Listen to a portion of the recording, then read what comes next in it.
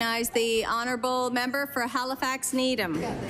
Madam Speaker, I'm honoured to rise this afternoon and pose the first question to Nova Scotia's first black woman cabinet minister, the Minister of African Nova Scotian Affairs.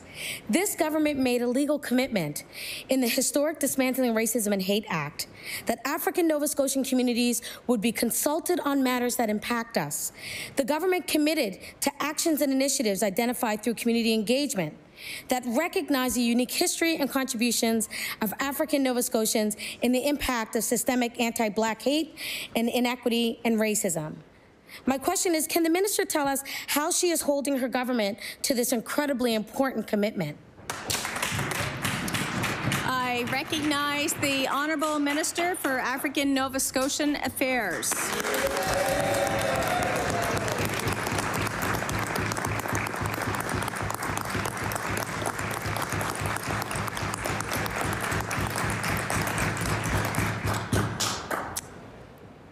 Thank you for the question.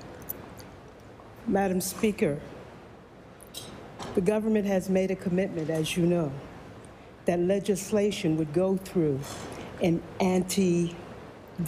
goes through an equity lens, in the equity and anti-racism strategy. The office is working right now on that in terms of a very important tool in terms of implementing it. That tool should be ready by next week. So you can be assured, I'm sorry, I'm dressing. So you can be assured that yes, I am very much aware of the fact that we will look at these situations which affect the African Nova Scotian community.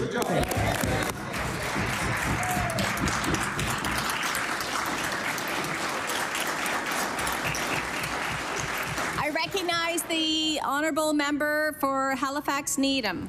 Thank you to the minister for that, and I'm so grateful to hear that we will be examining things through an equitable lens, which in turn should be what we should be looking at all pieces of legislation through. So maybe we need to halt on some pieces of legislation in order for us to do that work.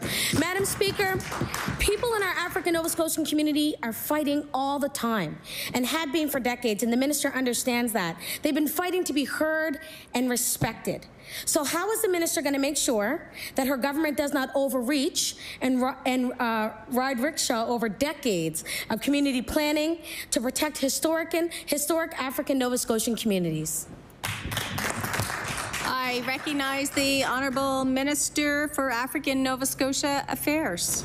Thank you, Madam Speaker, and thank you for that question.